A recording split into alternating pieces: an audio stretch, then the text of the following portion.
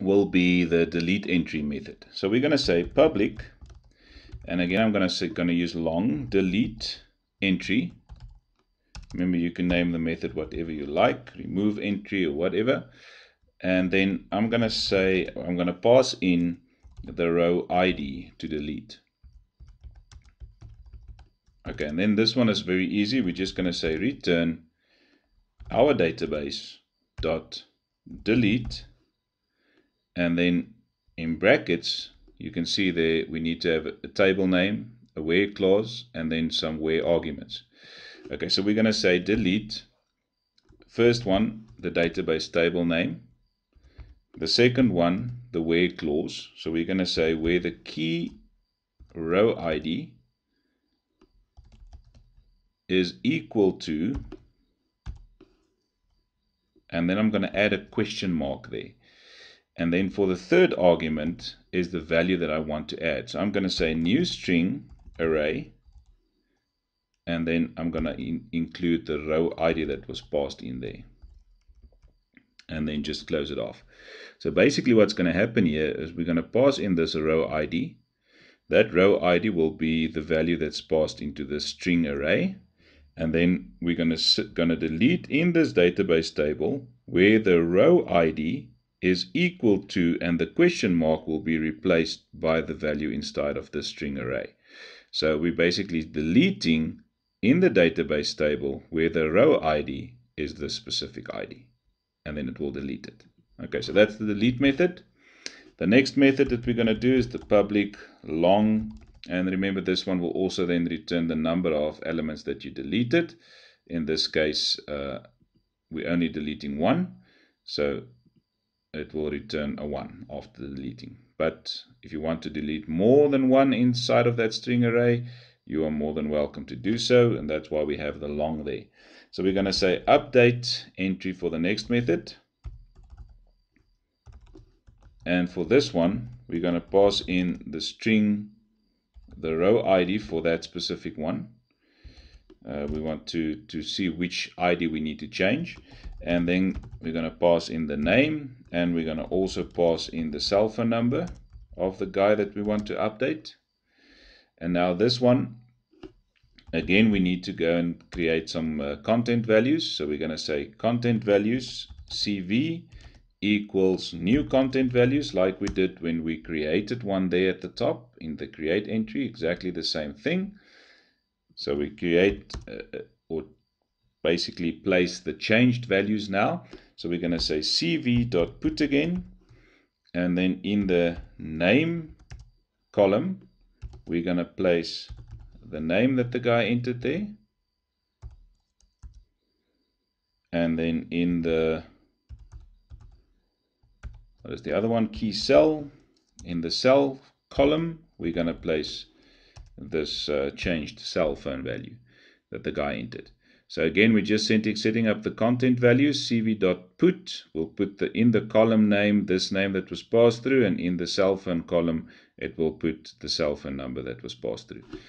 And now we're just going to say return our database dot update, and then again we're going to indicate the database table name, the values that we want to update, which will be these column name. If you only want to update one column, you will just add one put method there.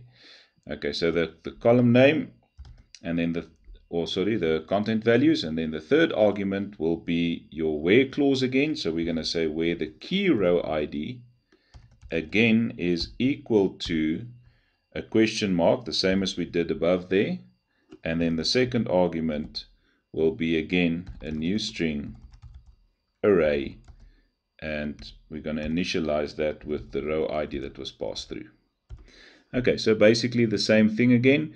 We're updating the database table, this specific database table. We are changing these columns, these values in these columns, where the row ID is the row ID that you indicated, which will be the one that was passed through there. So then we are updating a new entry. So this is basically our contactsdb.java class, and this is the one that we use in order to do our database. So I hope you're okay with this class. The next part we will do is to go back to all of our activities and see how this works. Okay, so let's go back to our, I'm just going to close some of these. I'm going to close those. Let's go to the main activity. So in the main activity, in the btn submit, so if the guy is entered now, let me just open up that main again. The guy will come and he will enter his name, or you as the user will enter a name and a cell phone number and then click on submit. So what do we want to do in submit? The first thing we want to do is to get those two values. So we're going to say string name equals etname dot getText dot toString. And then if you want, you can also add the trim method there to make sure that the user did not add any white space. So just removing the white space. So we're going to say also string cell phone number equals etcell dot getText dot toString, and also calling the trim method to just make sure that he did not add a space there or something like that. And then when we want to try to read from the database, we need to have this try catch statement, because it could throw an SQL exception.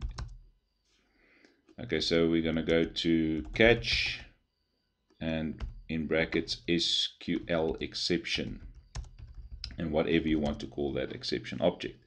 Now it will give us an error because we did not actually type any code there that could throw the exception. So now in order to use this contactsDB class of ours, we're going to say contactsDB, whatever you want to call it, equals new contactsDB, and remember that it accepts a context in the brackets, so we're just going to pass in this. Okay, and then we're going to say this database, we're going to call the open method, which will open up the database. And then we must remember to also go and say db.close to close the database at the end. And now we can go and create a new entry. So we can go and say db. We have a method called create entry, and we're just passing in the name and the cell phone number as according to that method. So remember our create entry method. There it is. It accepts the name and the cell phone number, and it inserts it to the database. So that's basically what we did there. Just passing in the name and the cell phone number, and it will add it to the database. And then we can just display a toast to tell the user that we have actually got, or it's successfully saved, or whatever you want. So I'm going to say successfully saved. And then after that, we could also just set that etname.setText and just clear it again. And the same for etcell.setText and setting it to nothing just to clear it. Okay, and then when we catch the exception, we can just do a simple toast again and then maybe just show that message. So I'm going to say, instead of hard coding text there, I'm just going to say e.getMessage. So whatever the exception message will then be displayed to the screen. So that's how you then add something to the database, something new to the database. Because we already created this create entry method, it's easy to just pass it along. So basically, we create a new instance of the class. We call the open method to open up the database. Then you can use any of your methods to change, create, or delete, and then you need to close. Okay, so the next method, the btn show, will just go to when the guy clicks on the show data button. It's just going to go to the data activity, which we're going to do now, and then edit data and delete data we're going to quickly have a look at also. So let's go back to the main activity and then btn edit data. So let's see how we can go and edit some data. So again, we're going to use a try and a catch block. And again, it's going to be an SQL exception that will be caught there. And we can just show the toast quickly there again. Let me just go to that one. And again, just say e.getMessage. Okay. And then here again, we can just go and open up that or create a new instance of the contactsDB. and passing in the context, just this, the class. Again, we can go and open up the database, and then just remember to also add .close, and then we can go and update an entry. So we can go and say db.update an entry, and remember the first argument is the row ID. So I'm just going to put a simple example here.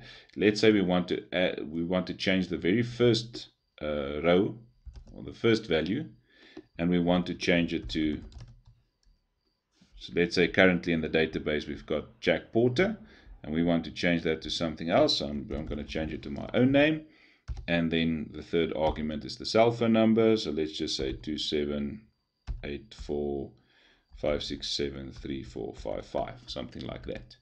So I'm changing the values of the first entry, and that's how it will work. And then we can also just display a toast there.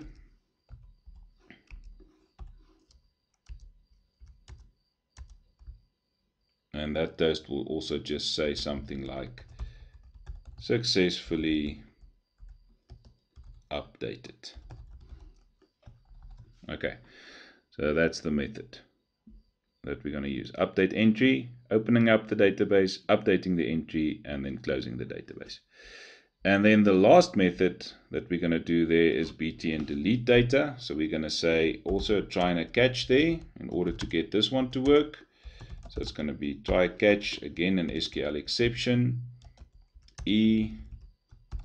I'm just going to copy that one there. And let's just paste it there. And then let's see how this one works. Also, you need to create a new instance of our database. So it's going to be new context db, just pass in this. And then we need to open up the database again, close the database again somewhere, and then in between we can delete data. So we can say db.delete an entry, and we only need to indicate the row ID. So I can go and say I want to delete that entry number 1, and it will delete entry number 1 from the database. So that's basically it. Let's just add a toast there.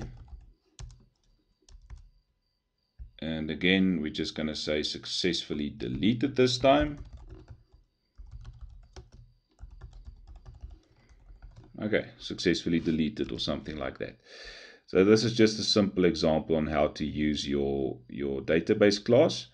And then the last thing that we can go and do is to go back to our data class and see how can we retrieve the data from the database. Remember, there's one last method, get data, that we didn't use yet, which will return the result of all the data in the database. So let's go and have a look at how we can do that. Okay, so for this one, again, we need to have the try and the catch block there when we're trying to open up the database. So it's going to be a try and the catch.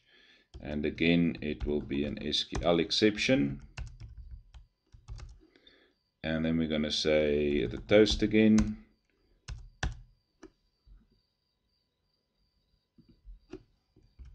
And we're just going to say e.getMessage. Okay, so here again, we're just going to call, or just going to open up the database. So we're going to say context db equals new context db, passing in the context. And then we open up the database.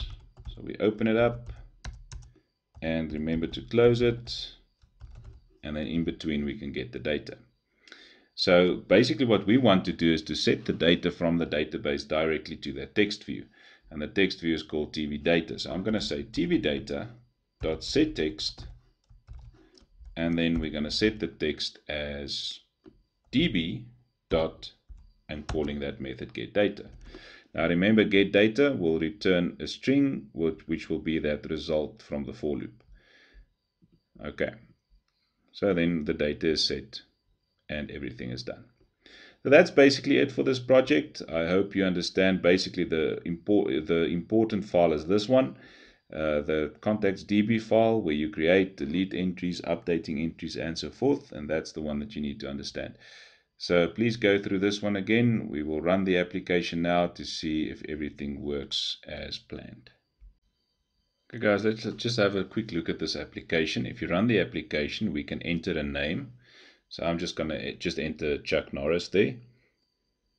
And then we can also enter a telephone number. And then when we click on submit, it says successfully saved. And then when we click on show data, you can see that that is actually in the database. We go back and we can enter another name. Let's say Peter Pan. And we're going to enter his cell phone number and then say submit. And show data, you can see the second entry is also then added. And now we can also go and say edit data, which will actually put the first entry, will change the whole first entry to Johan Jurrius. We can also go back and click on delete data, which will delete the first entry. So if we go and click to show data, the first entry is deleted. Okay, so both of the delete and the edit methods actually works. If we go to our app settings, so if you go to settings of your phone and go to apps, and you scroll down to that SQL application that we just did, and you click on that application, you can see there's storage, and then you can see the amount of space that it takes up. If you click on clear the data, it removes the database for your specific app. So if I go back to my app and I click on show data, I will see nothing. Okay, so we can enter something again. Let's say Johan with the telephone number and say submit. And if we go click on show data, you can see data exists in the database again. So go back to settings and you can see that we've got 80 kilobytes of data that's been used again.